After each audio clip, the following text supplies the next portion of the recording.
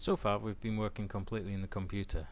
At some point you need to get this out onto paper. You want to send it to somebody, show it, discuss with tutor, whatever.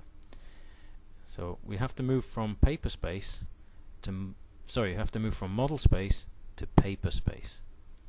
Okay. You have one model space which holds all the design information, but you can have multiple paper spaces, each one allocated to, say, a different machine or a different file type. So let's go to layout 1 and see what we've got. Okay, the computer automatically generates something for you to work with. And we've got grey area here representing our kind of desktop. We've got a white piece of paper. We've got a dash line as a printing boundary. And the green object is a viewport, which is basically a lens looking back to model space. And it's automatically filled with whatever it finds in model space. But none of this is to an architectural scale yet. We'll come to that in a moment. So let's firstly define a piece of paper to work on. So we right click layout 1, and from this the menu that cascades, it's slightly out of view. I can't capture it because it's lower than my screen capture. Choose Page Setup Manager. Okay, repeat, choose Page Setup Manager. Then click on Modify, and we have to decide on either a piece of hardware to print to or a file type. Now in my machine I've got access to the main printers in the college, but I'm going to choose an Adobe PDF to use for this setup. So it would create a file instead of a printed out piece of paper. So choose Adobe PDF. It's then going to offer me paper sizes to use with that. So I'm going to scroll down until I can see A3 and select A3. What to plot is generally the layout. Only if you're trying to squeeze a large sheet onto a small piece of paper would you choose window. Okay, the scale, the plotted scale, should say 1:1.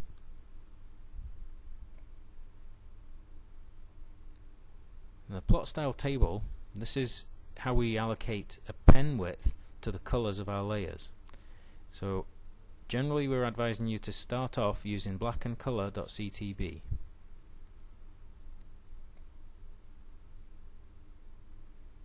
Make sure it shows plot with styles, and we're going to use a portrait orientation for this particular design. Now click OK and then click Close. Okay, the paper has resized, and the viewport object, which was previously tiny, is still down here in the drawing. Now I can resize that by just clicking on its edge, and then if I turn ortho off and turn my O-snaps off, I can resize it to fill the sheet, but it doesn't automatically change its contents. So I'm just resizing it to fit on the piece of paper a bit easier. Okay, when you're in paper space, using Z return A return fits the paper to the screen. Now we need to make it show what's in model space. So to do that, you go over the viewport edge and double click. Then double click the middle mouse button, or type in Z return E return. Okay, so I went for the middle mouse button. I'm now in a position where I could set the scale.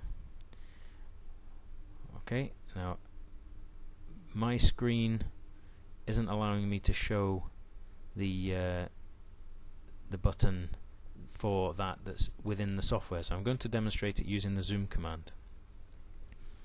So type in Z return 1/75 XP. I know this is going to fit okay. So a slight change in the size of the objects there. It's set to an accurate scale now. Now leave model space and double click in the grey. That'll take you back to paper space. Create a new layer and call it viewports.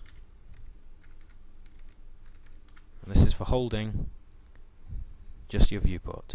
What I generally tend to do is make this a pretty yucky colour so I know it's something special. Okay, so I'm going to go for this strange looking pink 233, and don't make it current because this is a non-plotting layer. So if I bring the dialog box over a wee bit, you should be able to just see the printing icon there. Set that, and then close the dialog box.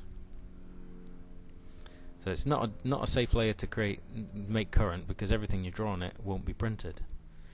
So click the viewport edge, change it onto layer viewports. Should change color to suit. Now let's have a closer look at what we've got. So if we try and do a test plot, so right click layout 1, then click on plot, or type in plot. Try a preview. If we zoom in, you can see the magenta lines have all become thick, the green lines for the background thin. Ditto everything that's happening over here. The yellow for the doors is slightly thinner than the magenta used for the walls.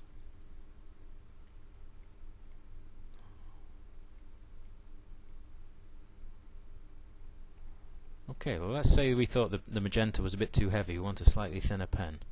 So let's right click and exit the plot preview and cancel.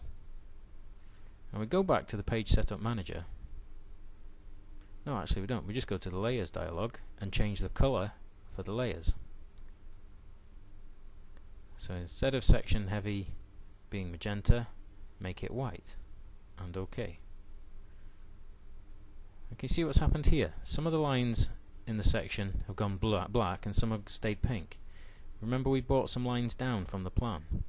So all the lines in here should really be on section heavy.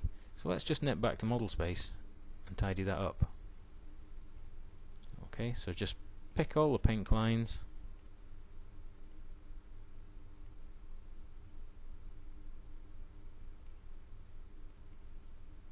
quite a few, and put them onto section heavy. Press escape, and we shouldn't have any pink lines in the section now.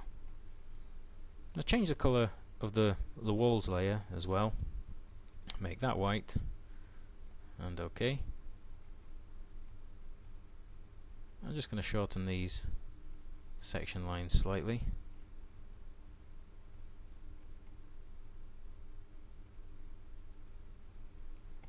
Then go back to my layout. So any changes made in model space automatically reflect in any layout that is viewing that particular part of the drawing. So try a plot preview again. So plot and return, preview. Now the lines aren't so heavy. We've got a bit more definition with the yellow objects here. So we've got green lines, pale blue, yellow, and now white lines. So the section gets its definition through the use of the CTB and the layer colors. Press escape, stop the plot preview, and cancel.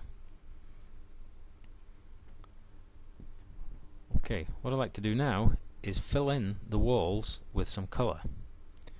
So let's go back to the model space. It's a bit easier to do it in there. And we want to basically isolate just the walls and the heavy section layers. So let's use the off button to turn off some of these layers.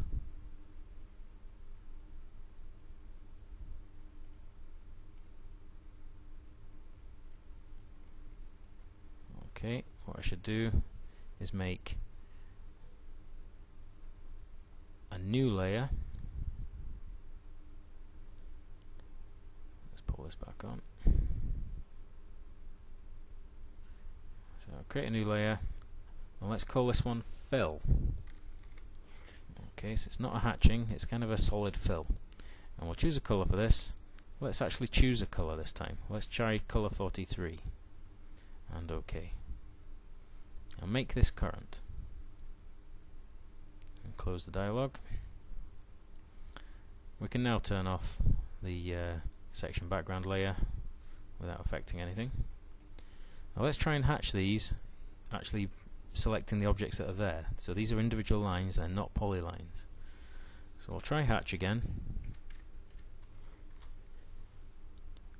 Instead of user defined, I'm going to choose a predefined pattern, and from the list I would look for solid. It's usually right at the top.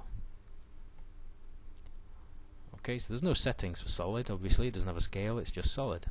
So I select objects, and I'll try and pick all these lines and return. Let's preview. Looks like it's worked. Press enter to accept that. Okay, the hatching has automatically gone to the background, so that because I can still see the white lines. Now if this has all been drawn absolutely cleanly, it should hatch in one go, but that might be a bit brave. Okay, you would probably do it in smaller chunks, but let's give it a go as the whole thing. Select objects, pick the whole plan and return, and preview. We got away with it. Press enter because we're happy with that. You could use the keyboard to bring back on all the layers. -LA, return, on, return, star, return twice. All the layers reappear. Let's have a look at our layout now.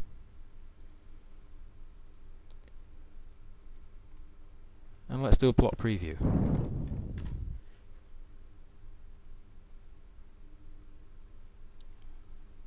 Note the colour is behind the black lines. It's not obliterating the line detail. Now that's quite strong. But I like the tone, I like the colour, but I don't like the strength of it. So I'm going to exit that and cancel. Now I'm going to go to the Page Setup Manager, modify, and I'm going to edit the CTB. I'm going to change the density of the colour for colour 43. So click the edit button, it opens up the plot style table editor. If I scroll down to colour 43, it uses brown, but the screening is 100%. It's 100% strength. Let's change it to 50% strength, and then save and close.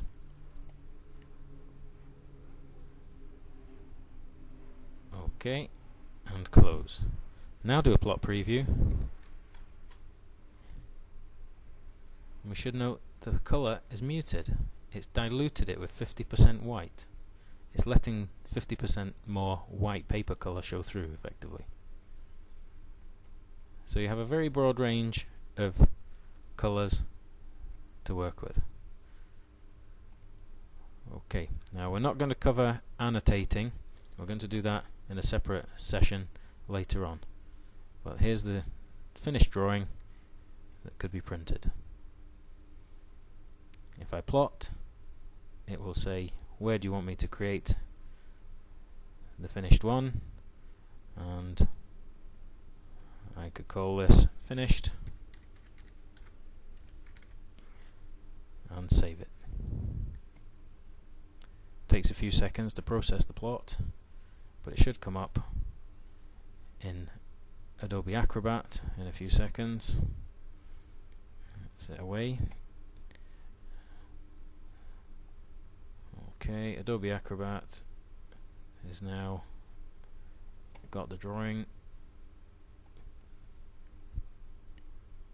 and it could be emailed to somebody or whatever. Okay, close that.